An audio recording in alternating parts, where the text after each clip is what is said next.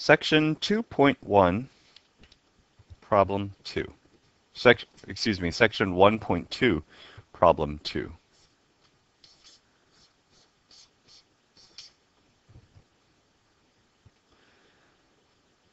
So you're given a list of functions, and you're asked to determine whether these are power functions, root functions, polynomials, rational, algebraic, trigonometric, exponential, or logarithmic functions. So let's go through them case by case. Take a look at part A. You have y is equal to x minus 6 over x plus 6. So in this case, if you notice, this is a ratio. So most likely it is going to be an algebraic or a rational function. Remember, a rational function is a specific type of algebraic function. So we would like to be as detailed as possible. So if it's a rational function, we're going to call it that. But if it isn't, then we can still say it's an algebraic function. So look at the top portion. Is that a polynomial, x minus 6? Yes, it is. The bottom, is x plus 6 a polynomial? Yes, it is. So that means this is a ratio of not just any two functions, but specifically it's a ratio of polynomials, which means we can say that this is a rational function.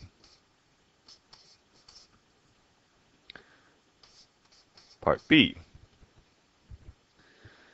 In part B, we're given y is equal to x plus x squared over the square root of x plus 1.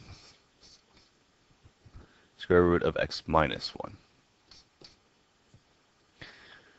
Now here, it's not a ratio anymore. It does contain a ratio, but there's more to it. There's a sum, there's a square root, there's a square.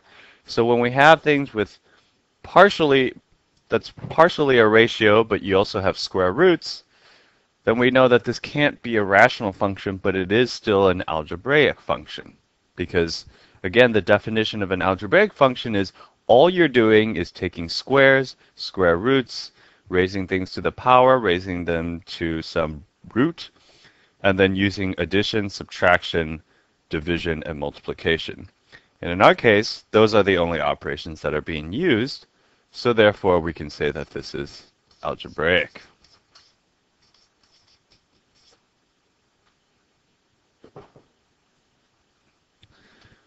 Part C.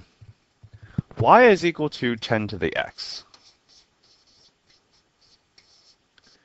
Now remember, the big difference between power functions and exponential functions is where is the variable.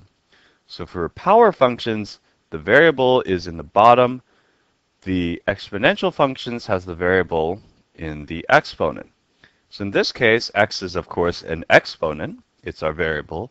So therefore, it's not a power function, but rather is an exponential function.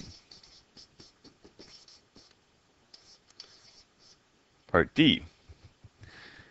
Here, the function is y equals x to the 10th.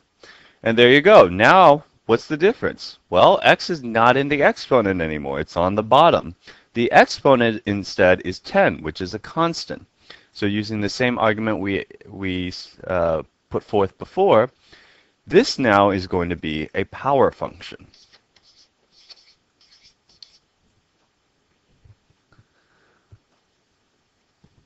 Part E.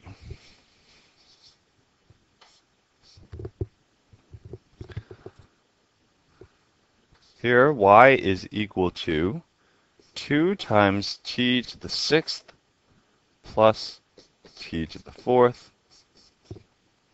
minus pi. Now don't get thrown off by the pi. The pi is, again, just a constant, so it's a number. Might as well just be 1 or 2 or anything like that. So pi is just a constant, and what do we have? We have 2 times t raised to some integer power plus t raised to some integer power minus a constant. This fits the description of a polynomial.